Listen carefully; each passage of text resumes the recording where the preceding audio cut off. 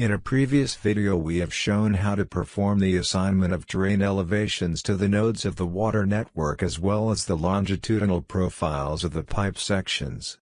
In this video we present the features added to Aqueducts that will allow you to visualize the longitudinal profiles of the water distribution network. The first thing we will do is go to the Results tab and locate the Longitudinal Profiles panel. There you will see three buttons. The one that allows you to define them. The one that allows you to configure them.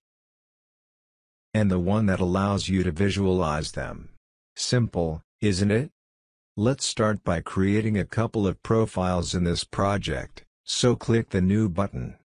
The dialog shown is similar to the one we have incorporated in our sanitary and rainwater sewer programs, so if you have used them, it will be familiar. You will see in the list on the left the sections of pipes that are not yet assigned to a profile and in the list on the right, those that are already part of one.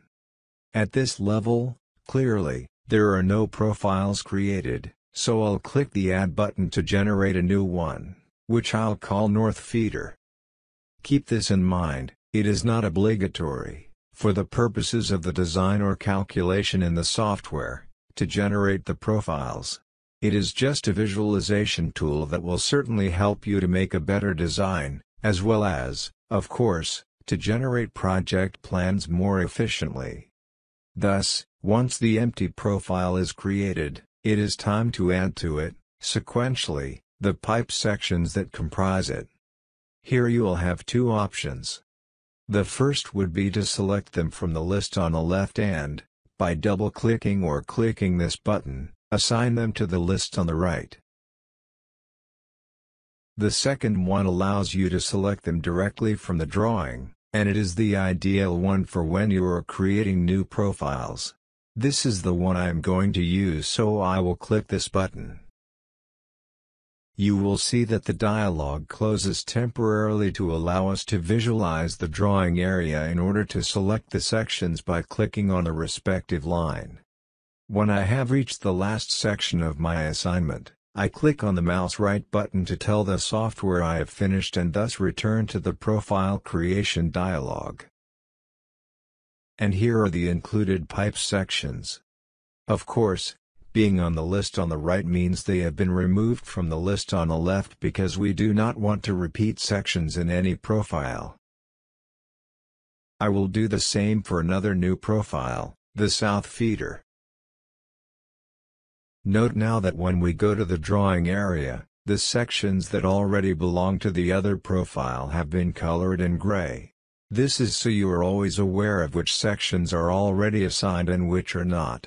Also, it means the program will not allow you to select them. We return to the profile editing dialog and already have our two feeders created. So we can close this dialog and keep knowing more about this feature of Aqueducts. We are going to visualize the effect that has had on the definition of the longitudinal profile of this pipe section, the proximity of these two elevation points, which were assigned when we used the option of automatic elevation assignment of the software in the previous video. I then go to the visualization and present the North Feeder. Observe that, indeed, you can see the terrain slope change on its path, due to the two assigned elevation points. You will also see that, for these points, the corresponding chainage and elevation values are indicated in the profile. It is also possible, in case you did not know, to show all the profiles at the same time. So you can compare them, if you consider it necessary.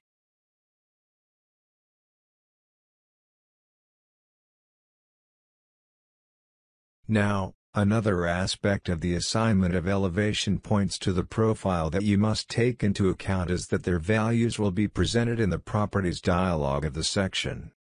Let's see the properties of our section in detail. Below, to the right, are the chainages, with respect to the beginning of the pipe section, of each point of the profile. In gray are those of the initial and final nodes, and in white those obtained by the assignment of elevation points. For the automatic assignment to be carried out, it is necessary that this box is deactivated. It is what tells the software that it can consider the pipe section as modifiable, so to speak. If you activate it, you will see that you can then modify the intermediate values and even add new points, or delete existing ones, from the profile manually. Usually we will keep the box disabled, so I will return it to its initial condition.